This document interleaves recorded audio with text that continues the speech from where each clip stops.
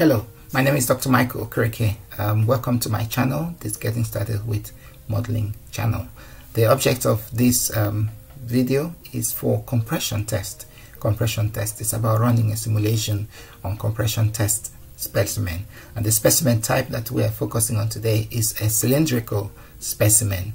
So a cylindrical specimen. Of course, you've got different type of specimens, dimensions and geometries that you can use for a compression test, but this focus for this video is on cylindrical specimen. Compression test is absolutely important because this is how you extract properties of materials in engineering mechanics. So to carefully design the specimen, to carefully design the experiment, to extract properties from them is a skill. And the objective of this video is to use simulation as a way of exploring the implications of this design and carrying out of the experiment, and that's what I want to do today. So if I just go over to the PowerPoint slide that I've prepared, to go together with this video. So we start first with what a typical compression specimen would look like. So basically, in this case, we're looking at a cylindrical specimen. So it would look like that, a cylindrical specimen that looks like this, with a defined diameter and a defined length. In this case, there is a roller support attached to it. I'm using a roller support here to represent a case where the specimen has been perfectly lubricated. In which case, the base is fully lubricated, in which case there is a uniform expansion in a lateral sense, in a transverse direction. So in this case, you've got a good expansion on the sample. So both at the top and the bottom, there is an effective lubrication, which means when a force is applied, the sample is evenly expanding in the lateral direction, which is what you expect in a good compression test experiment. Of course, that may not always be achievable. So what you would tend to have is a case where, let's say, a student forgets to lubricate the base, so in which case the base would not be able to expand freely. So in that case, there is it can be simulated as a fixed support, some measure of fixed support. So the aim really of what I want to achieve here is to use simulation to demonstrate the impact of these choices in terms of how you design the compression test specimen and how you design the experiment. Of course, there will be a force attached, that displaces the sample. So we can either use displacement boundary condition, which I've got delta U here, or a force boundary condition to impose compressive behavior on this cylindrical specimen. So if this is the kind of content that you like, please do subscribe to my channel and click notification button so that when contents like this are created, you'll be the first to know about it. So let's just carry on. Now the virtual domain of the specimen will be a three-dimensional system with a diameter of 50 millimeters and a length of 120 millimeters. Now the material is made from polypropylene, which is a kind of a plastic. Its Young's modulus is 1.308 gigapascal. The Poisson ratio is 0.4 and the yield stress is 40 megapascal. So we're going to be looking at three scenarios in our simulation, three boundary conditions that can influence the way our result would pan out. So the first would be, we're going to impose a 10% strain in all three cases. So we're going to deform this material up to 10% in its strain. Now the case one is where we're having to work on a good compression experiment, in which case there's a roller support at the base and there's a free expansion at the top, and the sample evenly expands in all three dimensions, in the in-plane dimension. So this is ideal. This is what we want for a good sample, and then we'll visualize what kind of result you will get from that. The second case is where, let's say, the student or the operator forgets to lubricate the base. The top end, could be lubricated. So it's a non-lubricated base, or maybe a minuscule lubrication, not an effective lubrication. What effect would that have? Or even a worst case scenario where the specimen just gets tested without any form of lubrication. So we're going to model that as fixed support at the base and fixed support at the top. So that's the objective of this exercise. Now there is a challenge, there is an implication to running this model, because if we're going to start with this, the roller supported case, there is nothing constraining the sample from sliding to the left and to the right as you compress it.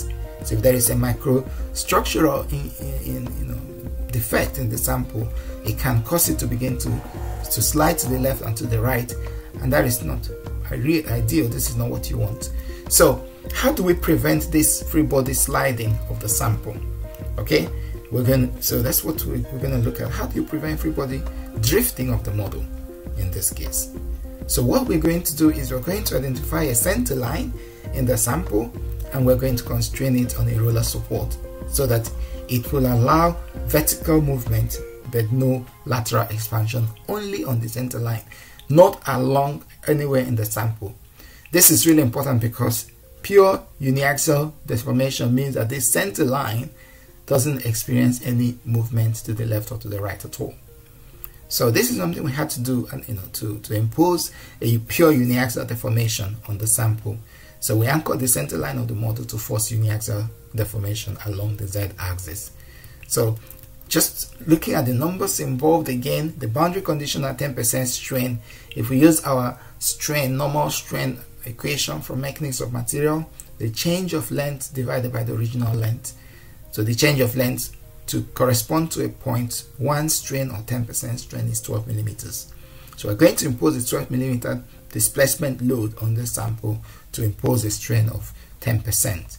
We can also calculate the corresponding pressure load that will create that, and that's what we have here. So using this force displacement equation, I select the pressure load, which is force over area, and then that gives us strain times Young's modulus, and that comes to 130. We're going to go to the Abacus environment. Okay, so this is the Abacus environment where we're going to set up and run the simulations. Of course, if you have a different software, it will be, you'll be using exactly the same for your work. I'm using a student version of Abacus, the 2020 Abacus Student Edition 2020. If you're a student, then this is okay. Abacus gives you the software free. If you have a full license, of course, go ahead and use it. But I'm going to use a student version, and that will influence certain decisions I'm going to make in terms of how I mesh the model. So the first thing we need to do is to, okay, so I'm going to call this a cylindrical spec. Okay, so it's going to be a 3D modeling space. It's deformable, which means stress will build up in the sample. It's a solid shape, so as against being a hollow or a shell element, a shell based feature, and the extrusion is going to be created by extrusion. So I'll click continue. So it gets me into this sketching canvas where I need to sketch the cross section of the specimen that we're looking at. So if you look here at the top end here, we need to create the in-plane geometry of the circle using this create circle with center and perimeter. Now, what I tend to use is to specify the center directly as a coordinate position. At least I'm controlling what I'm doing. So this is the center of the circle, and one of the edge on the circle is 25, 0, 25 on the x-axis and 0 on the y-axis. So this gives me the circle, so center and that point. I cancel procedure, right click, cancel procedure, and click done.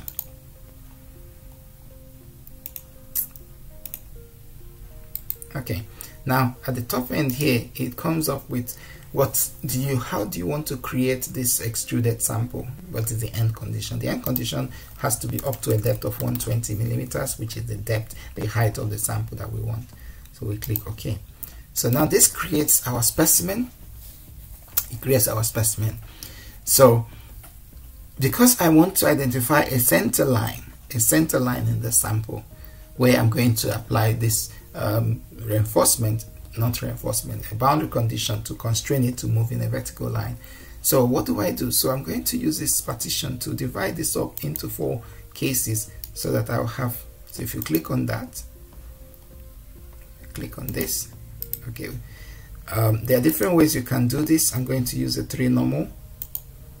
Okay, so the 3 normal will mean I need to select one point diametrically opposite to that point, and then a third point along the z direction, and then you create the partition. So that gives me a picture of the sample partitioned in 2. So while that is still selected, it can ask for further. So I'm going to select all these cells. Again, I want to partition them. Select the 3 point. Now create the ones that are at angle 90 to the original partition line. So that creates that. So we now have the sample created this way. Now what I can do is I'll isolate, so I'm going to remove certain selected parts. So let's say I remove, so remember I use this button. So if we click on that button, so what is that button? It says remove a certain selected part. So I'm going to remove that to expose the inside, but I'm not going to remove it based on faces. I'm going to remove it based on cells. So I'm selecting that, selecting this, and pressing down shift to do this multiple selection at the same time, and then click done. So this reveals the center line. So within the part module, so if I go back to the part module, under my specimen module as well, I'm going to create a set. Okay, double click on set. So I'm going to call this the center line. Continue. So what defines my set? Basically I hover across this and then tick, select that center line. So you hover again, so selected, and click done. Now I can check that out. So if I go back to set, select center line, so it's clearly. So that's done, and then I replace all the parts that I don't want. Okay, so you could say it's clearly defined what the center line is. Now I could then go ahead and mesh this module. So if you double click on the mesh, so first thing I need to do is to check how much seeding I want to use. So let's work with a seed size of 8. It says 12 is acceptable, so let's work with 6 and with 8, for example. So you click on this other button where you assign what kind of geometry you want to use. So I select all of that. So what kind of geometry? I'm going to use a hexahedral, structured. No, okay, we can do sweeping, medial axis, mesh transition minimized. Again, if you don't know about this, do play around with the Abacus documentation file so you know what you want. Then you can now mesh using this option. So at the base here I said, okay, do you want to mesh the part? Yes, of course I want to mesh the part. So I've got my domain created. Now I go back to this, and then I need to tell you what material to model that domain with. So I'll double click on the material,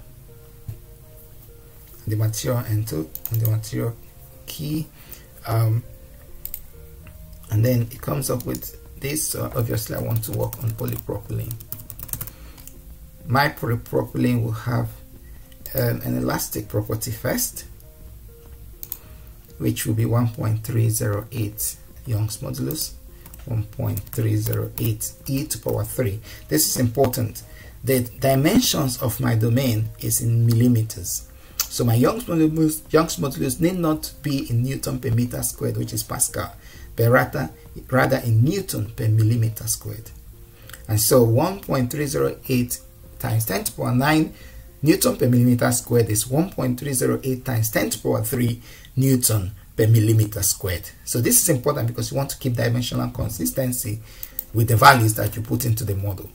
So 0.4 goes into the model here as my Poisson ratio. There is a yield stress attached to this material, so the plastic yield will be modeled by elastic and the plastic. So the yield stress will be 40 Newton per millimeter squared. If it was in Pascal, it would be 40 times 10 to the power 6 Newton per meter squared. But our specimen is in millimeters, so we specify everything in terms of Newton per millimeter squared. So 0.0 is the plastic strain. Now once we've done that, we click OK. So this is done. This is fine. Now we need to go back and create a section associated with the material. So if you double click on the section, so at the top here I'm going to call this my PP section. My polypropylene section is still going to be a solid base feature with homogeneous type. Continue. Polypropylene is already pre-selected, so we'll leave it there. Now I need to tell this cylindrical specimen that its property has to be that polypropylene, so we'll do a section assignment. So I double click on section assignment. So it now comes into the window and says select the region you want to assign the section. So I just select everything in this window. Okay, so select that and click done. So this is fine, and we have the section selected. we cancel that because the section selected. We've got our mesh, the domain is meshed, everything is all done. So the next thing we have on this module 3, apart from cylindrical spec design, the next thing we have on this module 3 is the assembly. So click on the instance to create the assembly instance, accept what instance is given to us, so this is fine. The next thing we need to do as well is go down, so we could create a step, an analysis step. So double click on step, so this is loading step. Okay, and it's a static general loading step, and then you click continue. Okay, so the loading step has been created, everything has been done. We could think about the field output, history output, and all these other bits, but not for now. So what we're going to go straight into creating the boundary conditions for this domain. So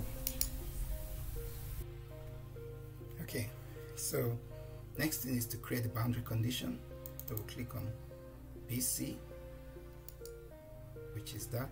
So we're going to call this roller supported base.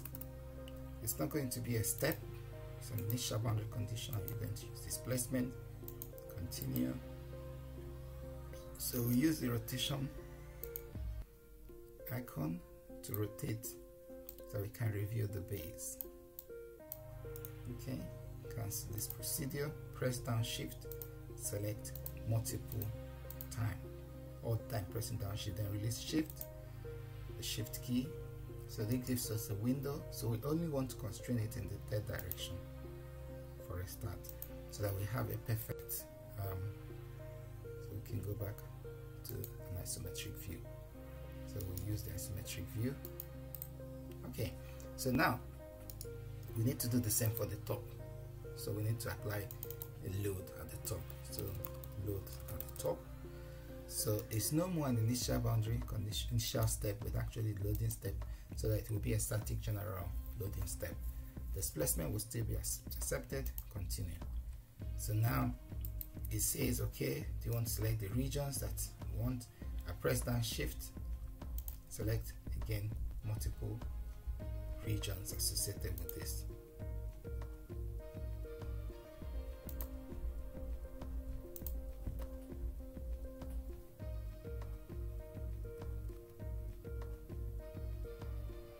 Okay, all right, so we've selected those bases, then we click done. Now where does that go? So it's the third axis that we're interested in, 12. We're going to make it minus 12 because it's a compression test that we're doing. Okay, so it's going in the compressive direction, pushing this system inwards. So if it was plus, then it will create a tensile test, which is a different problem. That's not what we're dealing with at the moment. Okay, so everything we need in this model is done, so we can set up the first case. So they'll click on jobs. Okay, so I'm going to call this job, case 1. Okay, comp test case 1, case I, or case 1. Okay, and then we'll submit the job. We create the job, open the window here, and then right click and submit.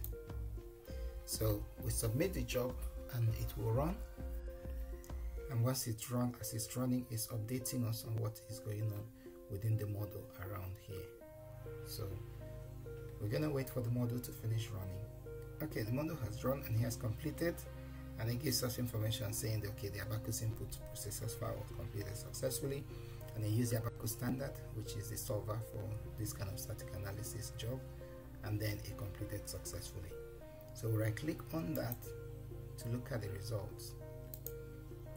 Okay, right click on that to look at the results. So I'm going to press on this plot contour plot button so that it can show me the result of my simulation. So everything looks all right. What I'm going to do is I'm going to turn off some of those comments on the viewport. So if you go to the top here and click viewport annotation options, and I'll tick off the compass. I like the triad, which is the reference frame, the legend is fine, so I'm going to tick off all that and click OK. So this is just to make my workspace a little bit cleaner. So I'll move this in place. So it looks okay. It's what you would expect. It's a uniform distribution of stress in the domain following this compression test, and they are all 40 megapascal because this is the yield stress that we impose on the sample.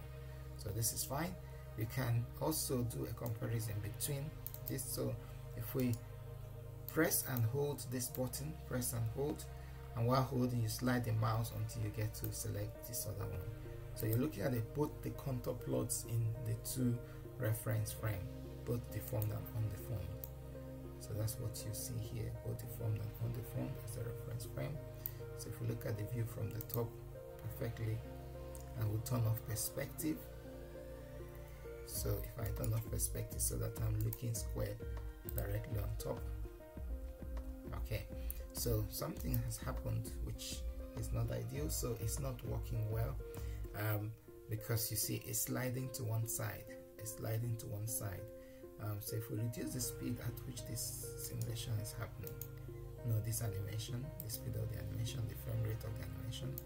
So if I turn it down a bit, so you can see what's happening is the sample seems to be moving in one direction. If you look at the view from the top, so you can see the same thing, it seems to be moving in one direction. We can exaggerate that by going here and clicking on that button. So this will give you this window, which is a common plot option. So our deformation scale, instead of being 1, so let's say we'll make it 3. So it will even exaggerate the situation, so you can see everything seems to be moving this way, and this vertical point is there. So it's sliding in one direction, which is not ideal, and this was because we forgot to impose the center line reference frame. So what I'm going to do is I'm going to go back in my boundary conditions.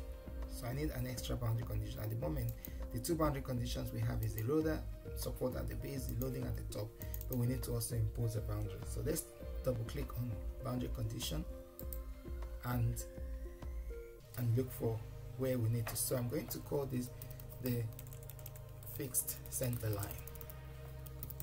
Okay, so fixed center line, and it's going to be an initial step based on a displacement condition. Continue. Okay, so now it's right inside, but I can't see it. So because I've created a set for that, so I'm going to go to this and click set. So this will bring up the set window, and I know that there is a center line, so I click here to highlight what I've selected in the viewport. Select the center line option, which is that. So you can say, so I'm associating this to that set. So you continue.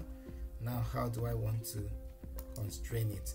I want it to be free to grow in the z-axis, which is the direction of testing. So that means all the other direction and angles, I will constrain them. So now this is the right way to show. So the center line has been constrained. So as this material is expanding, it will be expanding diametrically, radially along this center line. So it's a constrained center line. So we just resubmit based on that. So I'll resubmit again based on that particular simulation. I'll do not show that warning next time, and now have an updated case 1 simulation with the center line in place. So we'll wait for this to run.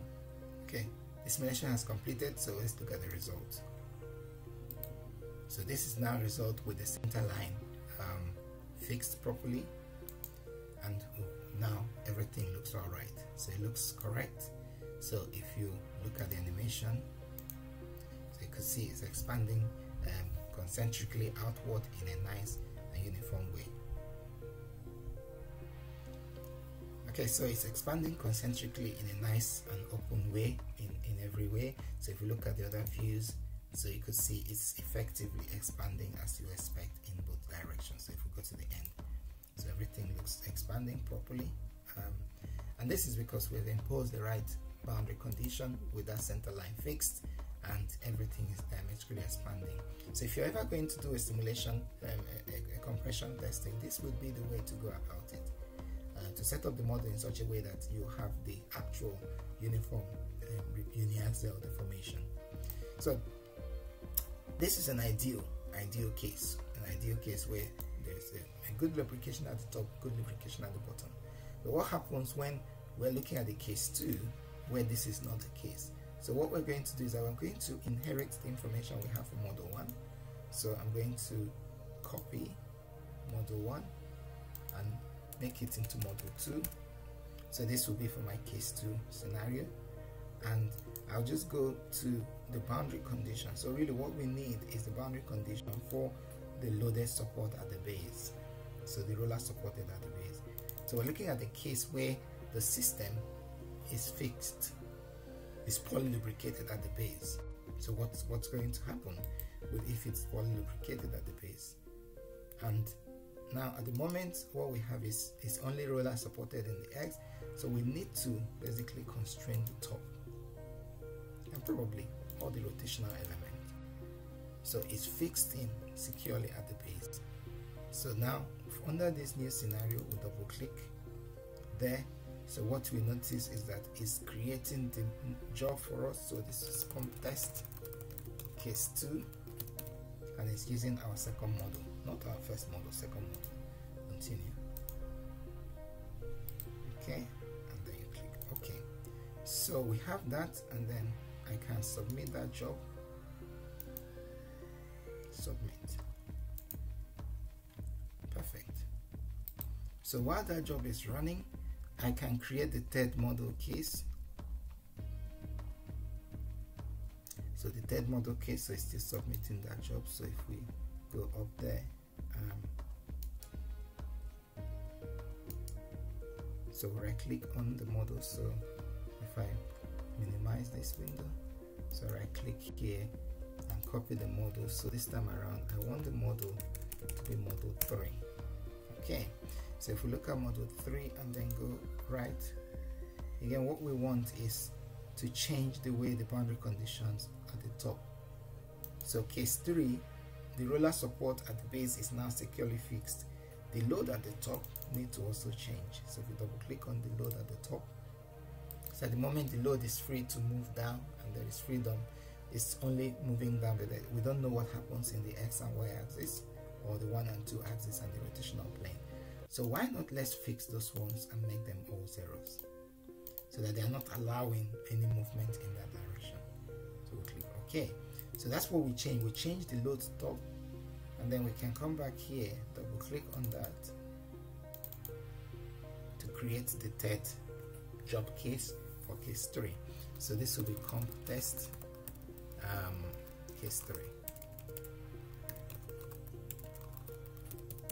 Right. So we'll continue that and then click OK. So I'm going to right click and submit this job to run as well. Okay, so I've submitted both jobs. So case 2 is running, case 3 is running. So we'll allow it to run on both of them, and then we'll come back and visualize the results. Okay, so both jobs, case 1 and case 2, have been completed, and so let's visualize the result for case 1 first. So this is where the base is badly lubricated, it's not even lubricated at all, and only the top is free to move. So what happens? So again, you look at the results. So look at the vertical view of it. So if we don't stand it up vertically in this direction, so you could see, interestingly, we start seeing this effect of barreling. So the base is fixed securely, it's not expanding laterally, and then you end up having a widening, kind of like a fan shape effect, and that's because of the onset of barreling that you see due to the effect of poor lubrication, and that's what we see with this case. The stress histories are different as well. So what of the case 3? So this case 3 clearly is a case where there's bad lubrication at the top, bad lubrication at the bottom, at the base, and it's a wrong way of designing this kind of specimen. So what do we see? Alright, so if we look at the vertical again view of this, so there's a clearly formed barrel. So when we say there's a barreling effect, this is what you see, a barreling effect. And if we do the animation as well, so you end up having the top contracting, the base fixed, and there's a clear formation of a barrel. And so when they said you want to do, when your supervisor or let's say an industry boss asks you to do a compression test and say applies enough lubricant, this is really what they want to prevent, so that you don't end up with a barreling effect. And this barreling is not a good thing, because the strain especially is not uniform, and your strain needs to be at least uniform across the sample. So this area is expanding a lot, and these regions are not expanding a lot. So the stresses as well are not uniform. So if we do a cut on the sample, so we'll do a cut. So I use this button to create the cut. So you could see what is showing us here, that there isn't a lot of expansion at the top and the bottom, and because it's constrained, although this region seems quite alright. But this is a problem because it basically means that the stress is not uniform in the domain, and so your compression data will not be correct, will not be ideal. Because for it to be representative of true compression, the stress history across the sample would have to be exactly the same. But that's not what we see here. So this is really the essence of this video, to kind of show you the impact of designing your specimen well, running a simulation where you are not, where you've lubricated the sample properly, and extracting visual information, albeit in this case of what sample you're going to see, of the behavior, the compressive behavior of the sample. We can go ahead and under viewport, just to compare all three cases. So under the viewport at the top, I'll create one viewport again, and then there's a second one, so I'll create another one, viewport, create. So I've got 3 viewports available. Then I now go to viewport and tile. Maybe I could tile horizontally, I could tile vertically. Okay, so if we decide to tile horizontally, so we've got all 3 shading the same 3 cases. So why not if we click on the first one, I'll make it case 1, and the second one I'll make it case 2, and obviously the third one we know is case 3. So there's nothing we can do about that, case 3. So I could then select, if you go to viewport and link all viewports, so if I link all viewports, so that the behavior I will see will be the same in all cases. Okay, so that's what we see. So I can take this out, and you get with the last case. Okay, so if we do the animation again,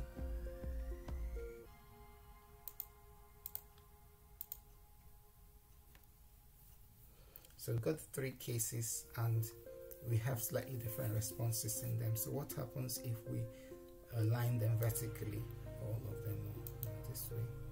So you could see what's happened, that there's a clear barrel here, the barreling begins to form somewhere around there, and this is obviously the best kind of simulation in the end. So this is kind of what we're interested in. So what if I tile these things vertically? Okay, so this probably will be the better way to show this result, and then you begin to see what's happening. I mean, what I could do is I could take away the legend, so view annotation options, just take away the legend, or maybe minimize the legend. So if I make the legend text really small,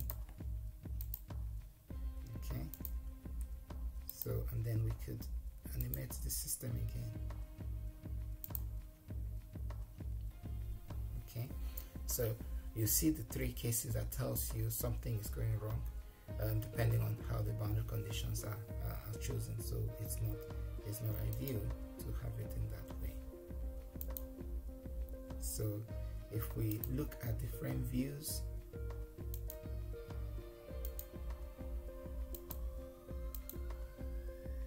okay, so these are cut views, and unfortunately it's in a different reference frame. So if we look here, okay,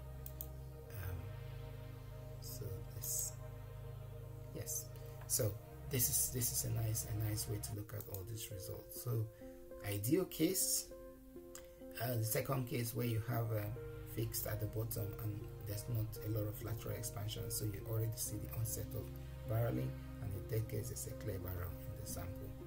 So this is the essence of what I wanted to talk about in this video, and I hope that you found this really useful. Or if this is the kind of content that you like, please do subscribe to my Getting Started with Modeling channel, and also press the notification button so that when contents like this are created, you'll be the first to see it. So thank you very much for your interest in this channel, and I wish you the best. Thank you. Bye.